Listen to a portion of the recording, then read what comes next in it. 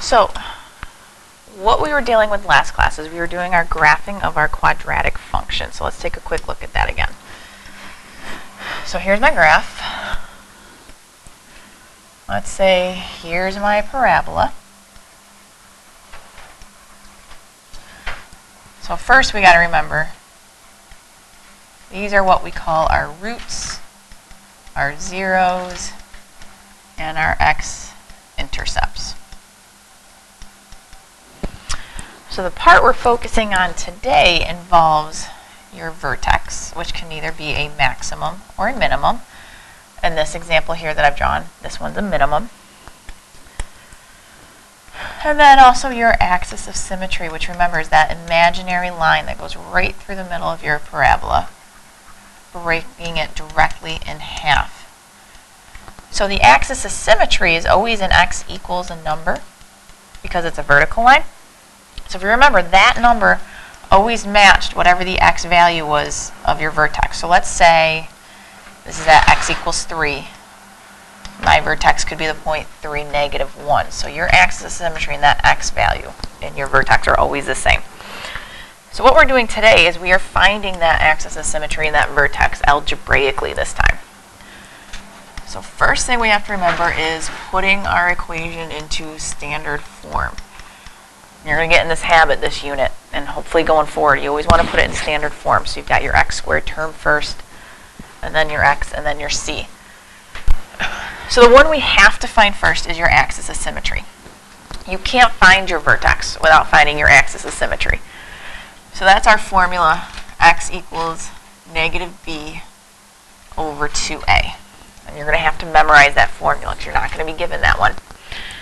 So we get the b and the a when we are in standard form by looking at our equation that we're given. Our a is in front of your x squared, your b is in front of your x. So once you have your axis of symmetry, you can then find your vertex, which is also referred to as the turning point of the parabola.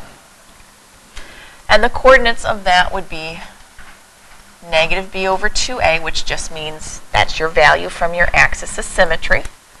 So we'll put that little note here. That's your axis of symmetry. And then it's comma y. You get your y value by plugging in your axis of symmetry value. So let's take a look at a couple examples. It makes it a little easier when we do some examples. So we're told to find the equation for the axis of symmetry and the coordinates of your vertex algebraically.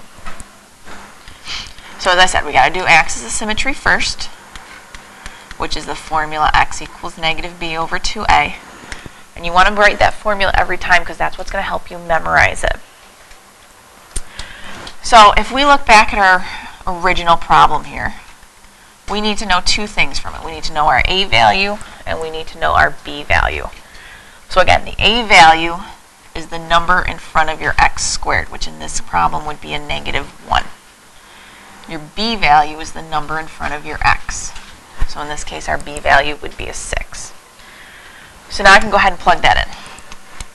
So I'm going to have a -6, because I have negative for my equation, plugging in my 6, and then 2 times -1. So I get -6 over 2 times -1 is -2. So x equals 3. That is my equation for my axis of symmetry.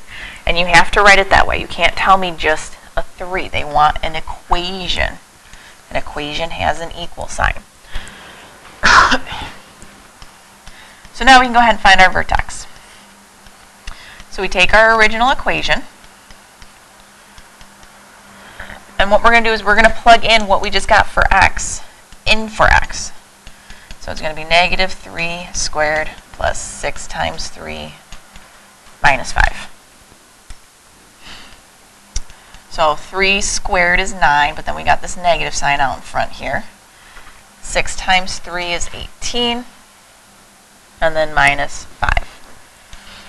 So when we subtract this, -9 plus 18 is 9, minus 5 gives us a 4. So our vertex is going to be the point 3, comma 4. So let's try this again. So finding axis of symmetry first. I'm going to start with writing my formula, x equals negative b over 2a. So then I'm going to go up here, figure out what my a and my b values are. So again, a is in front of x squared, so my a would be a 1. B is in front of your x, so my b in this time is a negative 3 because it's a minus there. So plugging in, I get negative 3 over 2 times 1. So when I do negative, negative, that turns to positive. So I've got a 3 over 2, which if I divide 3 by 2, I get 1.5. So this time our axis of symmetry is a decimal, which does happen sometimes. Remember last class, that was the one we couldn't find on the calculator because our table didn't do decimals. So sometimes it does end up being that. So let's find the rest of our vertex. So I'm going to take my 1.5, plug it in for x.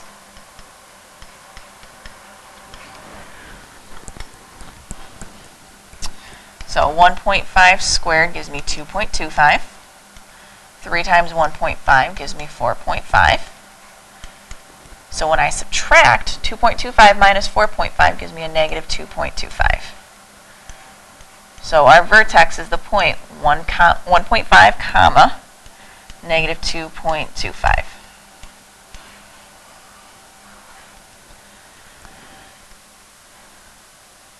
Now these next two questions are other kinds of questions that tend to be asked regarding your axis of symmetry and your turning point. So you don't have to do all of the work we did up above because they give you one part of it. You're just trying to find something else. So for example, number 2, x equals negative 3 is the equation of your axis of symmetry. So that's saying they already did that first part for us. They found our axis of symmetry. We don't have to do our negative b over 2a. All right, so x equals negative 3 is the equation for the axis of symmetry of this graph here. They want to know what is the y-coordinate of the turning point. So as I said, this first part that we did on these two problems has already been done for us. They got x equals negative 3. They want the y-coordinate, so all I have to do is plug in that negative 3 for my x.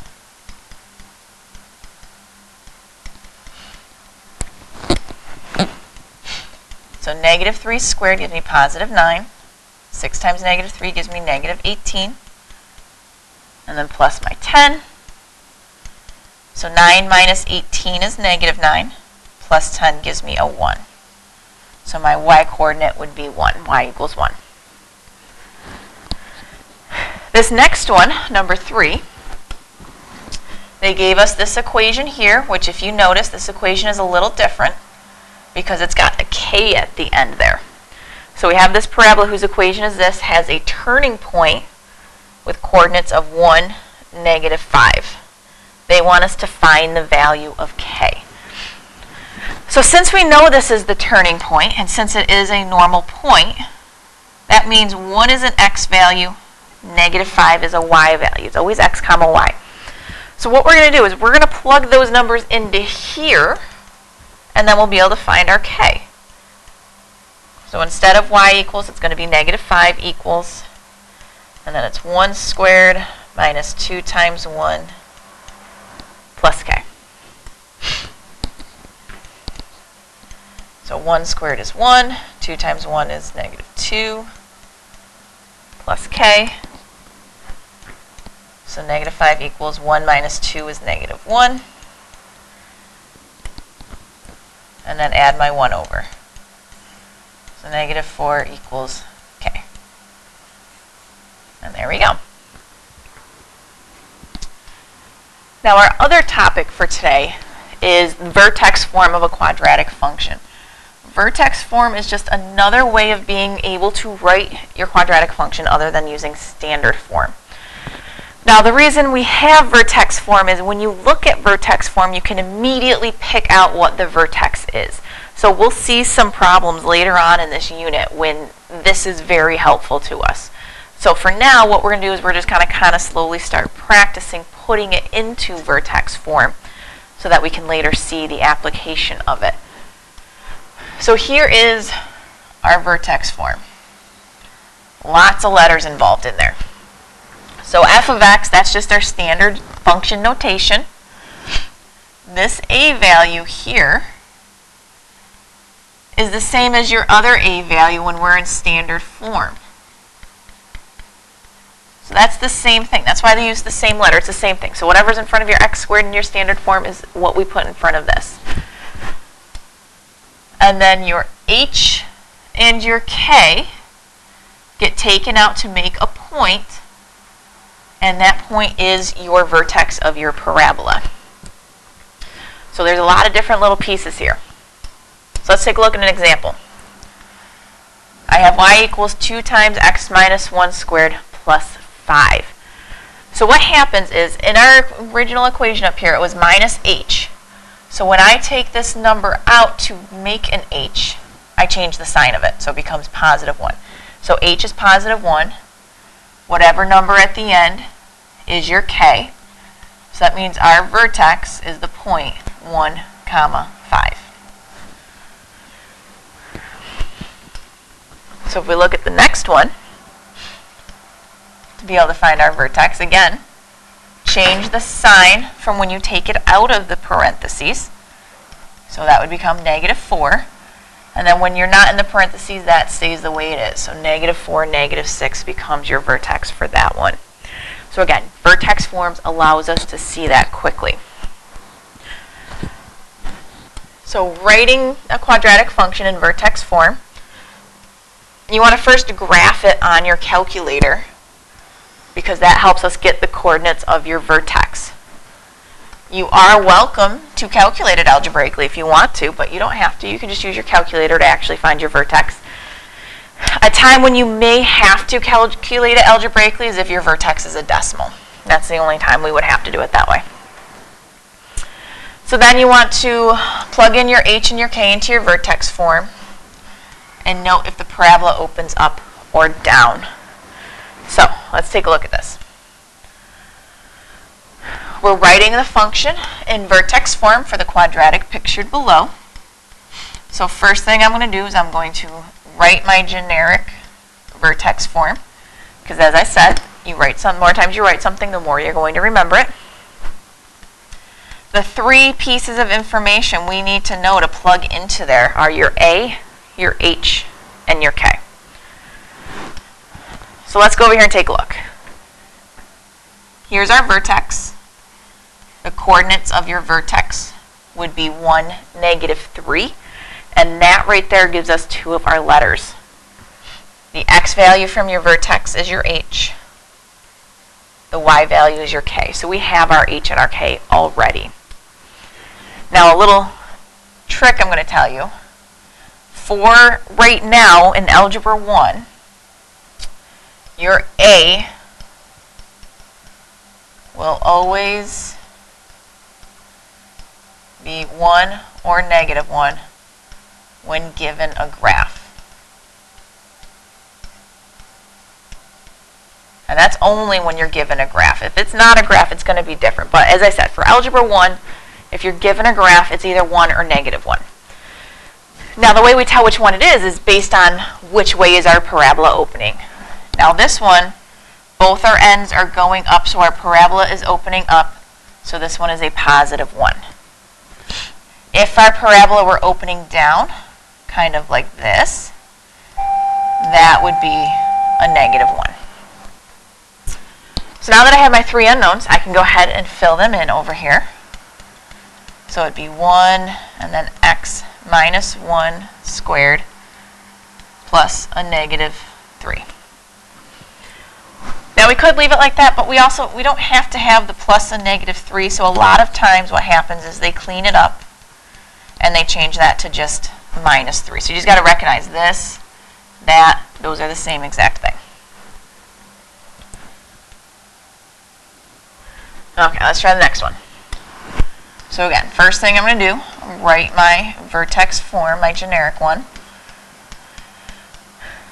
And our 3 things we need to know are h, our a, and our k. Okay, so this one, they gave us the equation this time. They didn't give us a graph. So if we look at our equation, look at the a value of our equation, it's a negative 2 So when we write our vertex form, our A is still going to be a -2. So let's have you go ahead, type this into your calculator, just as it is, and see if you can find your vertex.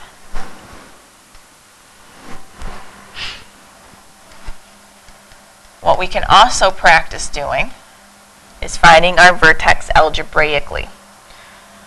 So our B value here is a -4, so we're going to have -4 over 2 times -2. So that gives me 4 over -4. So x equals -1. So I've got my first part of my vertex. So now I just need to plug in my -1.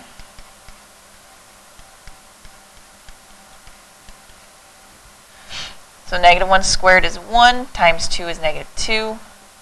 -4 times -1 is +4, minus 2. So -2 plus 4 is 2, minus 2 gives us a 0. So our vertex would be -1, 0. So that means my h is -1, my k is a 0. So plugging everything in, a is -2. Then we'd have x minus -1 squared plus 0. But we have to clean this up a little bit. So minusing the -1 really means it's going to become x plus 1 squared. And then the plus 0 at the end, you don't have to write that. So that would just end up being our final answer.